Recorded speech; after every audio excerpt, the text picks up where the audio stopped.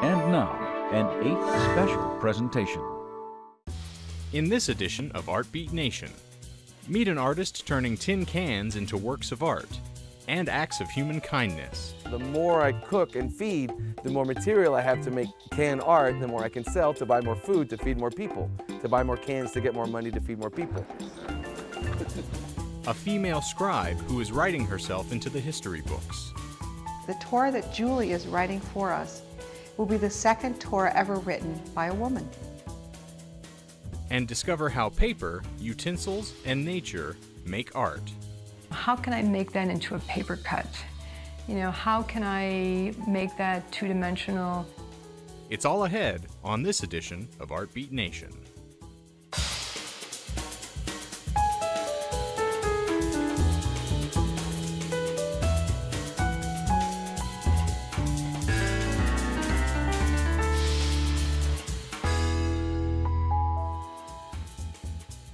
Funding for ArtBeat Nation is made possible by contributions to aid from viewers like you.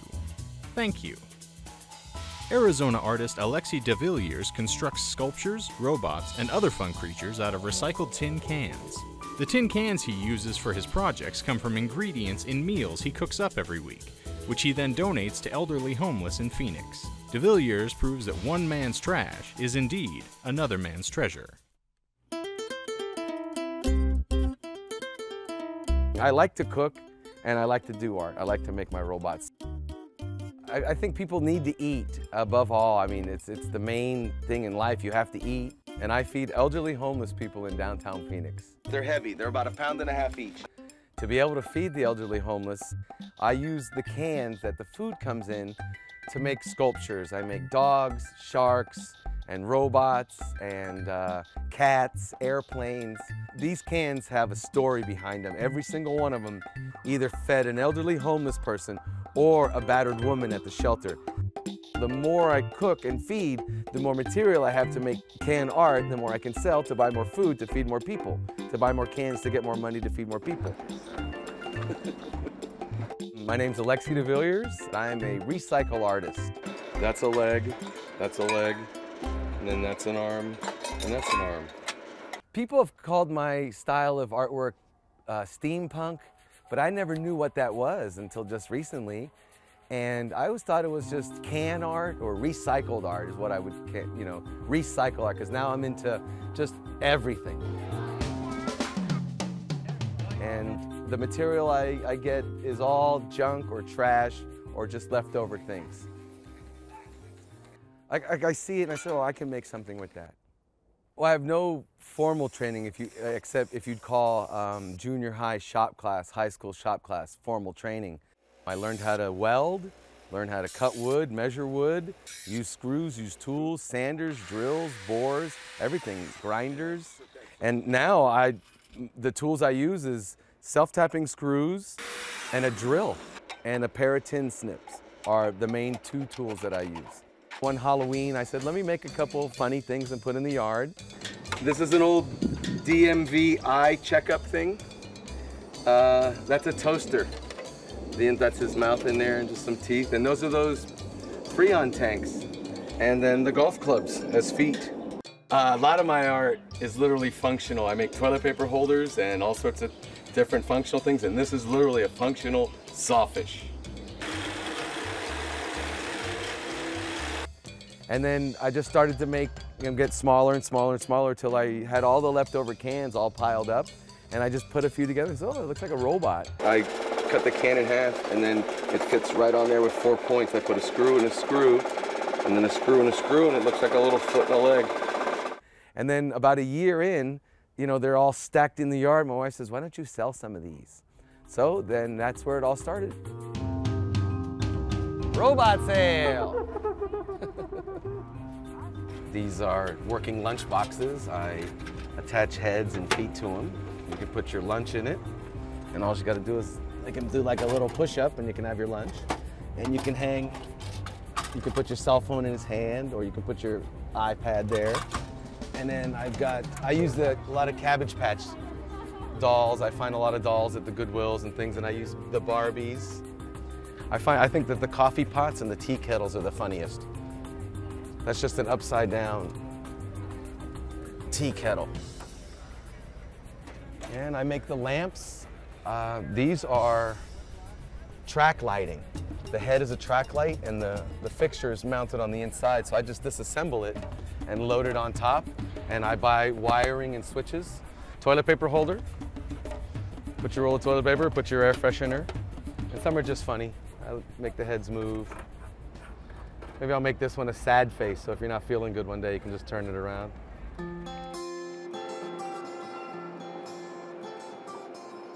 Growing up as a kid in Florida, Miami, Florida, my mother had 5 kids and 1 paycheck. So my mother had to stretch the paycheck a lot, but I remember how much love went into making the food and how delicious it was, and there was always plenty, you know, because she would start out with dried beans, dried rice, and she'd go get a nice giant cut of meat and cut it herself, and there was always a lot of food for a little bit of money. So my wife and I, after a bunch of years, we moved out here, and then I got a job with the state of Arizona at the Veterans Home with the Department of Defense, cooking food for the retired colonels and sergeants and stuff like that. And they taught me how to cook in large portions and how to make it small so they don't really need a knife. So that kind of spilled over into the cooking now for the elderly. We saw how many homeless people there are just right here in the park down the street from us. So one day we thought, let's go buy some frozen meals and put them in the oven and take it over to them. And it came out to like $55 for 40 little frozen meals. So I said, you know what, I can do this much better and much cheaper. So the next week I went and bought rice, black beans, and a big old leg of pork, a Cuban tradition, and I cooked it up, and I was able to make 70 meals with $50 worth of stuff. So the next week I bought enough food out of my own pocket to make 120 meals, but this time, instead of going to the streets, I just went straight to the shelter. So as soon as I got there at 10:30, they were all lined up ready. So I just started to pass out the meals.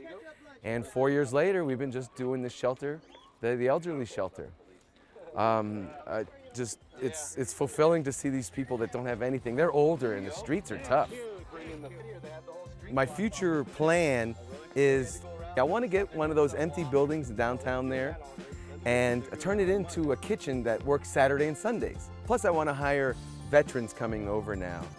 So I want to show them, you know, I'll teach them to cook, teach them to do things like that. I'm sure they know everything, but I know you drove a tank there. Here, no one will give you a job shoveling sand, but let's cook, watch, everyone eats. I like to cook and I like to do art. I like to make my robots. So I can keep cooking and keep making art and it just keeps going in a circle.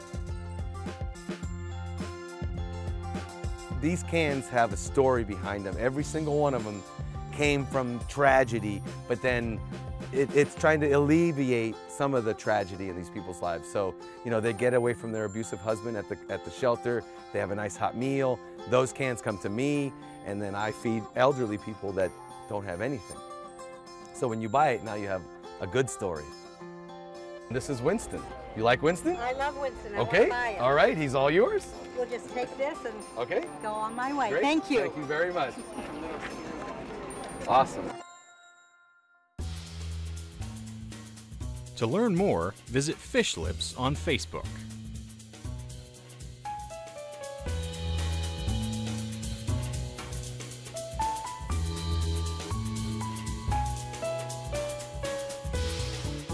Andrea Martin, a biologist, uses her science skills to bring nature to life on paper.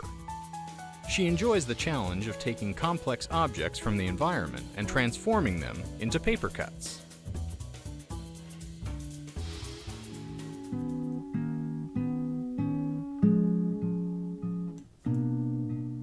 I tell stories by cutting designs in paper with an X-Acto knife.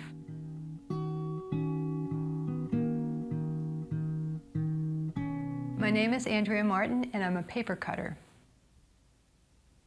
I've been drawing all my life. I love drawing, and I really like representational art, and I like the very graphic nature of the black and white, but I also really like the challenge of looking at something and saying, well, how can I make that into a paper cut?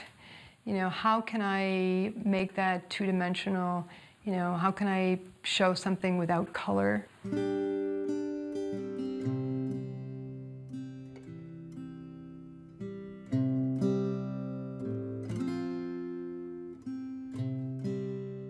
You have to kind of trick the eye into seeing something that's not really there. I want the fox to look like he's hidden behind these leaves, and I think I can do that by making hatch marks to show his fur, and that'll make the leaves stand out and look like he's behind it. The piece that I'm currently working on is a piece for the Roseville Library. I was asked to do a paper cut of a garden that would show the different plants and animals that are found in their garden at the library. I spent a long time researching what plants and animals were native to Minnesota. For example, what kind of rabbits live in Minnesota?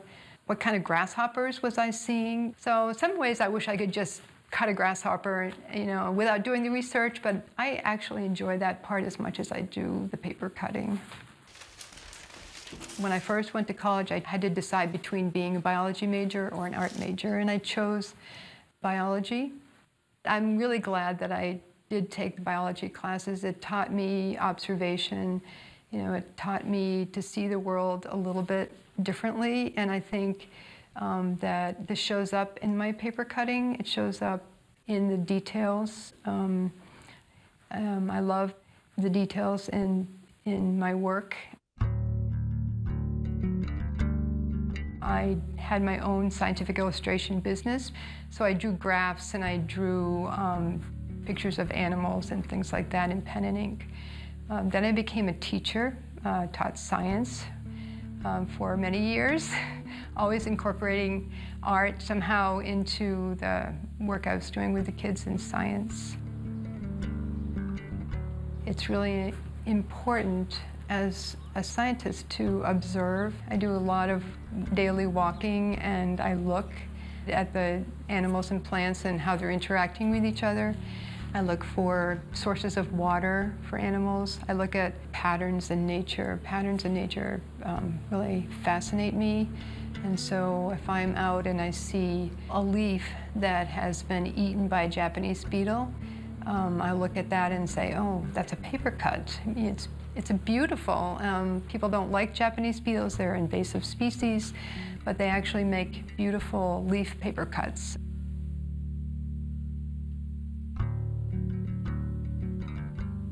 The paper cutting that I do, I think, have some messages sort of hidden in them. I mean, I'm interested in putting a smile on people's faces, but I'm also interested in people getting messages about how the environment is affecting the animals. I did a piece called View from the Other Side, and it shows a woodpecker all by itself in dead trees. In the background, you can see the city. I was thinking about loss of habitat for animals when cities are built and expand, especially, and what animals would survive and what wouldn't. My next paper cut, I'm interested in doing something along the lines of global warming. And so I'm planning images and things that will be on this paper, but also looking at color in my work too, and how I can use that to an advantage, you know, to get my message across better. But I also like just pretty pictures.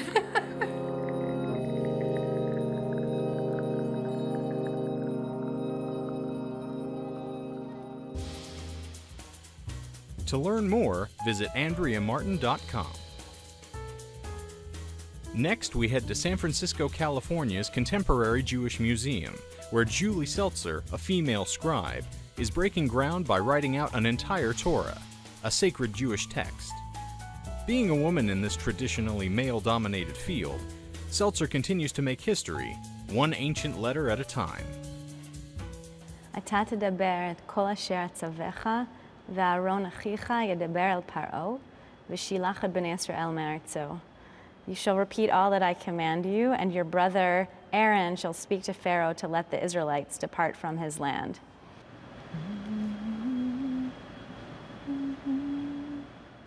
I generally say or sing or chant a prayer or a line to get in a ready state and a focused state with the right intention. Julie Seltzer is a sopheret, or scribe, performing a tradition that has been passed down for thousands of years. A feather quill, bottle of ink, and 62 sheets of parchment are all she needs to create a sacred Torah. A scroll of the Torah is probably the oldest continuous document that humanity has.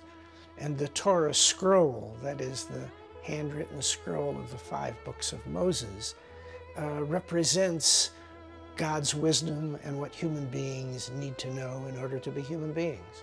For someone to take on the sacred, holy responsibility of writing a Torah is an extraordinary commitment. I don't think of joy and hard work as being separated. It's also an opportunity to be more quiet in a world that often feels very rushed and loud and overwhelming. The scribe is governed by elaborate rules for how the scribe would copy a Torah, including the number of letters in each book and the number of paragraphs and the number of columns.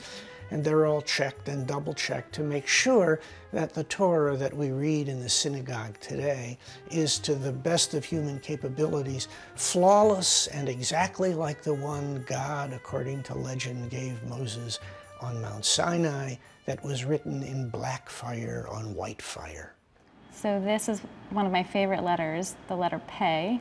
While it's a Pei with the black ink, in the formation of the letter, what you see on the inside in the white space is actually another Hebrew letter. It's the Bet. I read the words and then I say them and then I write them. It helps the scribe to not make errors. Though she is following centuries-old scribal rules, Julie is actually breaking with tradition in 2 ways. She is a woman in a field dominated by male scribes. And instead of a scribe's customary solitude, Julie is writing her Torah in public view at the Contemporary Jewish Museum. According to traditional Jewish law, only a Torah that's written by an adult Jewish male will be kosher for use. So this is why women haven't historically been scribes.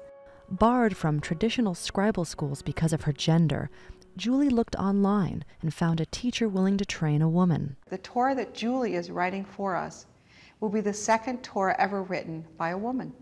20 years ago, it was not common to find very many female rabbis. And things have really changed and progressed. And so I'm hoping in 20 years, it will not be unusual to have a female scribe. For Julie, being commissioned to write a Torah was a dream come true, but performing a spiritual act in public is proving a bit of a challenge. I don't know of any other museum who's really over a year period had somebody, in a sense, on view doing their work. There are artists who, as part of a performance piece, their work includes people and interaction, but not something that's trying to produce something that then will be sacred and used. So we really have been struggling with how to balance the interest of our visitors with the needs of Julie as she writes the Torah. When she first started, visitors used to come right up to Julie to peer over her shoulder. Now her space is cordoned off, and a live video projection offers a voyeuristic view of her hand at work. Regularly scheduled breaks allow visitors the chance to ask their most burning questions. I'm just wondering, I'm sure there are times when there are mistakes made, and I'm just curious about how you fix those mistakes. Thank you for recognizing that certainly there would be mistakes. The biggest myth is that a scribe can't make any mistakes, and if you make a mistake, you have to start the whole Torah over, which I think is kind of a remarkable myth, simply because people actually believe it, which is amazing. Because something is holy, it doesn't mean that you necessarily want to stay away from it, because holiness is also about coming close to something. So for me, that's what's amazing to be able to share that process. I get to be very close to the Torah as I'm writing it, and people as they watch can also be part of that process. Before she became a scribe, Julie was a baker for a Jewish retreat center. She would often shape ritual breads into her favorite scenes from the Torah. I've made everything from a scene of people getting swallowed up by the earth. It was a giant mound challah ripped apart with little people flailing about, to ritual objects, and this year is based on scribal oddities or interesting things connected to a scribe's work. So it's usually words or other things connected to how Torah is written. As part of her residency at the museum, Julie is combining her dual passions for baking and scribal arts by conducting food for thought workshops for visitors. We're going to be making hamantashen, but that's not the only thing that we're going to be doing. We're going to be talking about the holiday of Purim. After studying a passage from the Torah, the class gathers in the museum's kitchen to make baked goods related to that portion of the text. I love doing baking workshops and sessions because it's a way for people to connect with Torah with an easier entryway than the text, and everyone gets to participate and everyone gets to learn through doing. Taking time to interact with the public has its rewards, but at this point, Julie's beginning to feel the pressure of completing the Torah. She's about a third of the way through and must finish by December. At the rate of 1 column a day, the work is painstaking and precise. Kind of like if you're going to run a marathon, you have the training schedule, and if you follow the schedule, you'll be ready to run the marathon. So I have my Torah schedule, and if I write the amount that I need to write every day, then I'll complete it on time, God willing. Right around the corner from Julie's desk, visitors can lift a cloth to see a few of the sheets completed so far. Eventually, they will be bound together into one scroll and offered to a community in need of a Torah. One of the great things about learning about the Torah is that they're always done anonymously. So there's only 304,805 letters. It does not allow you to sign your name to the Torah. We'll be sending this Torah out in the world to be used, and eventually no one will even know that Julie wrote this Torah, because it will just be one of the Torahs being used by a congregation somewhere who will really read it and use it as a sacred object, and who wrote it is not important, but it will have a new life as a living document. To learn more, visit the website of the Contemporary Jewish Museum at thecjm.org.